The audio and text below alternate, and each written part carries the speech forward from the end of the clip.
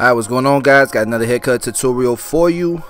This is going to be pretty much a bald fade to a side part, and it's gonna be pretty short on the top just because it's already short. And like always, we're balding him out.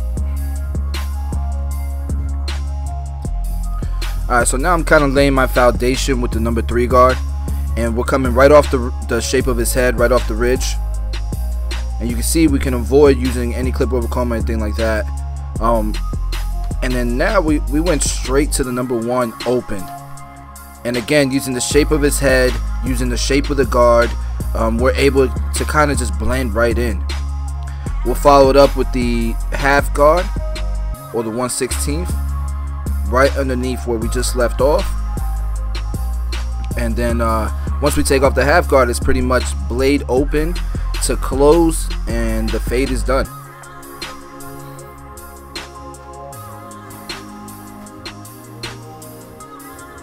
And I think one of the main things people realize when they come to my hands-on classes or to the look and learns, I actually cut faster than I look in my tutorials.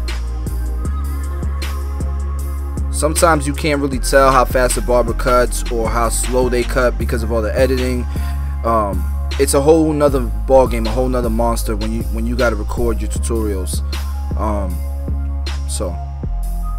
Alright, so now the reason why I did this haircut like this isn't because I cut hair in these steps. I'm actually cutting hair in a class for this video, so I just kind of showed them one side in real time, and then I kind of explained everything slowly in detail the rest of the haircut. That makes sense.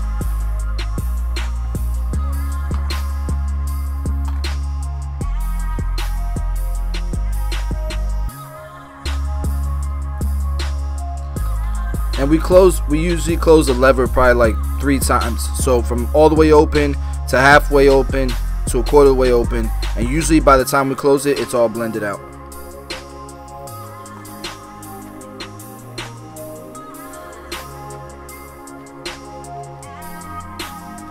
So in this particular class, man, this is the second time I've got to hang out with Cam. He's been to 2 of our hands-on courses already, and he's grown like crazy, man. But each class I've gotten to cut his hair, so for the look and learn at least.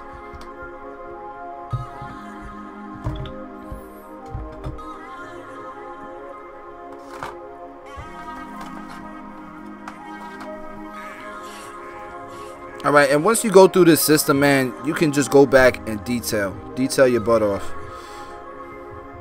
Because detailing is what's gonna bring your cuts to the next level. I tell you guys that all the time. And then one thing that I found, man, with most people learning how to cut hair, man, the biggest issue is they're not going high enough. Like, you can't just play with guidelines. You can't just flick at them and expect them to come out.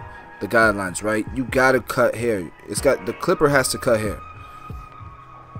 Alright, so now we're kind of just bringing everything together. This is a number 2 guard, I think. Yeah, number 2 guard. And we're just cleaning things up.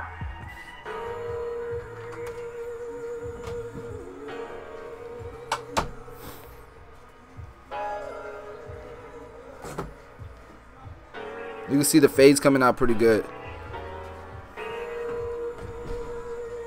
It looks like I'm kind of like all over the place because I still have some guidelines there that I obviously didn't even touch. There you go. Now we take it out real quick. Boom.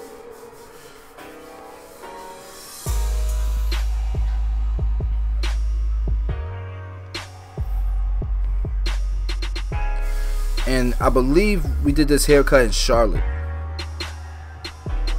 Was it Charlotte? No, not Charlotte. I'm sorry, Maryland. It was in Maryland.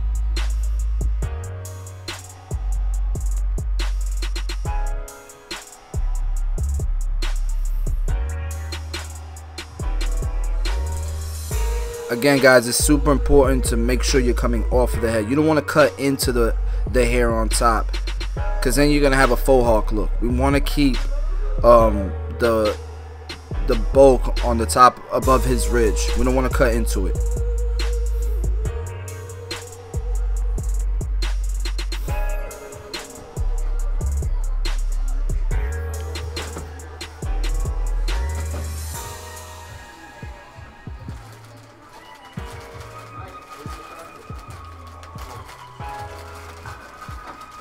Alright, so now we're doing some point cutting. Just kind of trying to soften up that ridge some. Using some scissor over comb. And pretty much you're combing up to about the length underneath the hair that you want to cut. That'll be your guideline. Whatever sits on the spine, you're just cutting with the scissors. And then here, I'm just using a guideline right through the middle. That will be my guideline throughout the entire haircut on the top. So it's one vertical section right through the middle of the head. And then we'll take horizontal sections.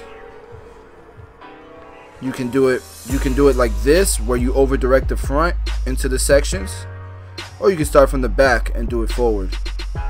So I kind of show people how to do it either way, but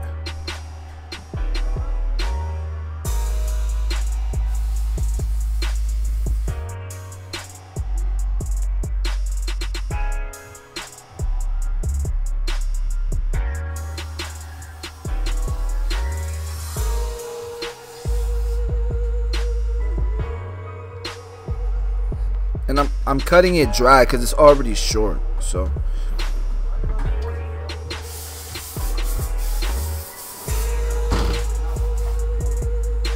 you can see it's pretty even.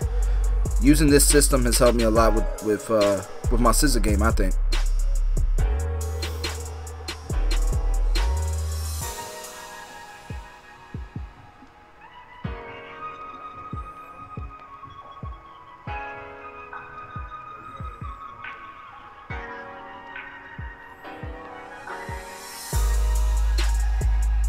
Alright, now I'm taking vertical sections, just cross-checking it.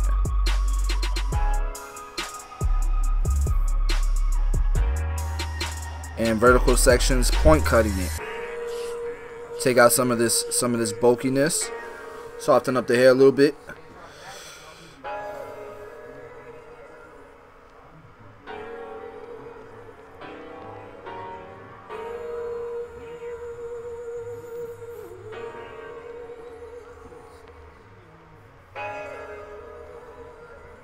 Alright, so now I'm separating the part.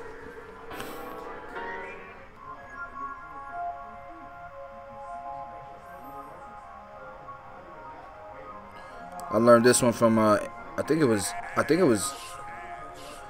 who did I learn this from? I forget who I learned that from. I'm so sorry. I want to give credit where it's due, but I forgot.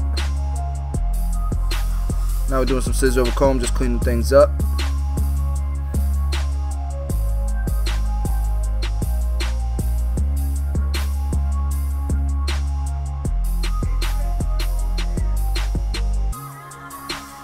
And now we are placing the part in the head.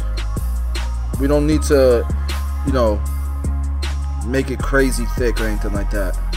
But I do clean up the top and the bottom of the part, just so it pops a little bit without making it too thick of a line.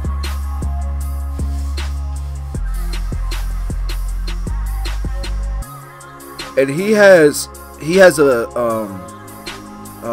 a cowlick in the front of his hairline, as you can see. So I'm not going to try to make a strong hairline on him. I'm going to keep it soft, natural. Maybe give it some hard lines on the corner and the sides of his hairline, just to give it a more masculine look. But I'm not going to try to push him back or anything like that and give him a straight hairline.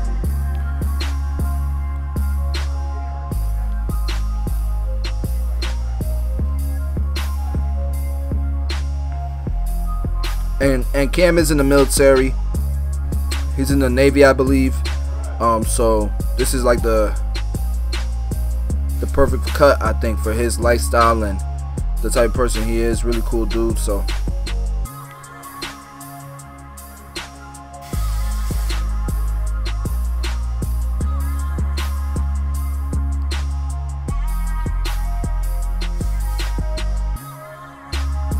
and the 245 razor I'm using is the medium exposure. It's not the super exposed or the non-exposed. It has enough exposure to where I can see the corners and do detail work like I'm doing here, but not like overly done, or you know what I'm saying, or not to where I can't see like the non-exposed.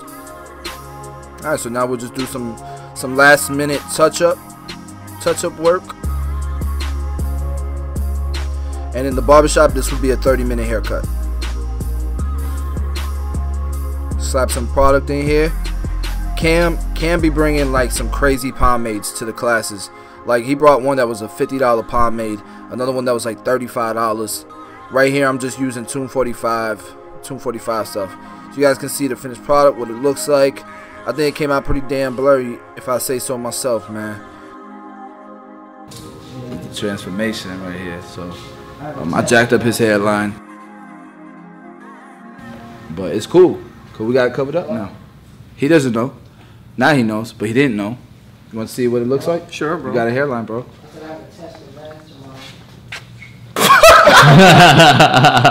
What the hell?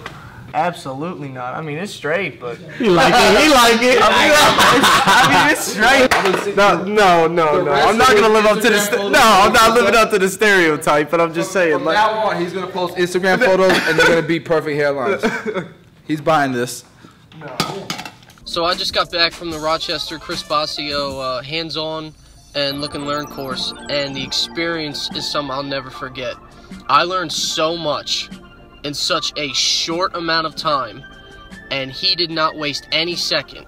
Literally, he made sure everybody was on point the entire time and knew what he was talking about, and if somebody was confused, he would break it down even more. The look and learn course was great because he actually used me as a model and got to cut my hair. As you can see, it's literally the blurriest fade I've ever had. And he was just a down-to-earth guy, man, and like you could really talk to him about anything, not just in hair cutting, but in life in general. And I think anybody who's even questioning on whether they should cut hair or not should go to this course.